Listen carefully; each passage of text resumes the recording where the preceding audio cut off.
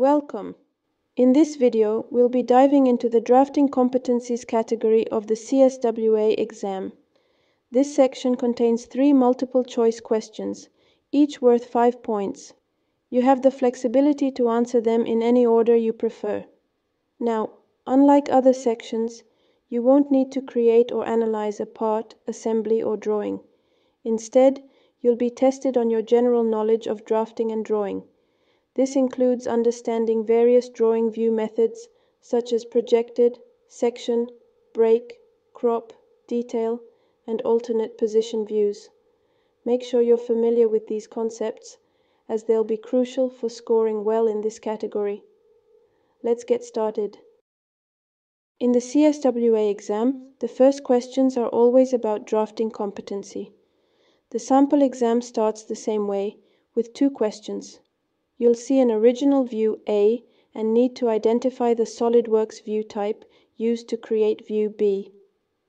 These questions are multiple choice and can be tricky, requiring good knowledge of the program. To make it easier, you can open SOLIDWORKS and create new drawings to practice. I'll show you some tips to help you get the right answers. Let's get started. Let's create a drawing from an example part. We'll start by selecting an A3 standard sheet size. From the View palette, we'll choose an isometric view and place it on the sheet. In the SOLIDWORKS toolbar, we go to the Drawing section and find different view types. We can insert orthographic views manually using the Model View option, or create views from orthogonal views projected onto a non-default plane with the Projected view. For more detailed perspectives, we can unfold a view normal to a reference edge from an existing orthographic view with the auxiliary view. To display a rotated section and show details of an imaginary cut through a part, we use the section view. If we need to enlarge a portion of a view to show complex parts and reduce dimension clutter, we choose the detail view. For exposing inner details, we use the broken out section, which cuts away a part of the view with a closed profile. To interrupt a view by cutting away a portion of it, we use the break option. The crop view allows us to specify a closed profile to show only the enclosed portion. Lastly, in assembly drawings, we use alternate position views to show different positions and indicate the range of motion of a component. All these views are generally asked about in the drafting competency questions. So, if you familiarize yourself with each of these views before the exam, it should give you a good start. Let's go through these steps together and explore some of these view types. Let's go back to our PDF and tackle the first question. It asks us which SOLIDWORKS view was used to create view B. The options are A, B, C, or D. I suspect it's B, but let's confirm by testing it in SOLIDWORKS with our example part. First, we'll test the section view. We'll select the cutting line and place it in the view. As you can see, we created a section view. However, this doesn't match view B in our question, so the section view is not the correct answer. Next, let's try the crop view. In SOLIDWORKS, we'll select crop view. To do this, we need to sketch a spline around the desired area. Go to the Sketch drop-down menu, choose Spline, and click around an area of our part. Once we click OK and then click the Crop View button again, the crop view appears. Comparing this to the question, it looks like crop view is exactly what was used for view B. So for question 1, the correct answer is crop view. Let's move to question 2. It's similar to the previous one, asking which SOLIDWORKS view was used to create view B. First, let's test the aligned section view.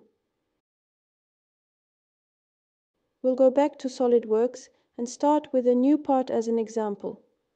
We'll create a drawing from this part and manually insert the front view into our drawing. Next, we'll select the Section View button.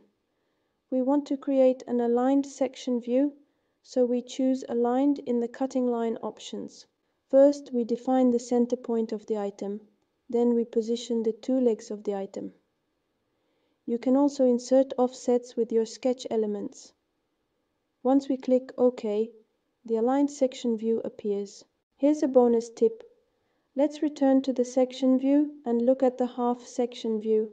You can move this out of position with the Control key. You can also rotate it using the 3D drawing view, which helps you select the view. Just rotate the section around and it works well with the half section. This feature in SOLIDWORKS is very useful. Let's return to our question. After testing, we find that the aligned section view is not the correct answer for question 2.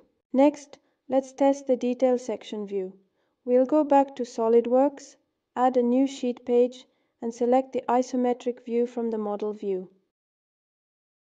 However, the detail section view is also not the correct answer. Now we move to the broken out section view. We'll go back to SOLIDWORKS, add a new sheet page, and select the isometric view from the model view. Then we'll sketch a closed profile around a desired area using the spline tool. This cuts away a part of the current view to expose the inner details of the part. Looking at the image and the option we have for the answer, I'm pretty confident that section B is a broken out section. If you're unsure about what a broken out section is compared to other section views, it might be worth checking the SOLIDWORKS help directory. We see that a broken out section exposes the inside of a larger assembly. Others could just be a part. For the drafting competency questions, it's important to understand the different tools well before taking the exam. I recommend practicing early so you can answer questions quickly and keep the momentum going. Good luck in your CSWA exam.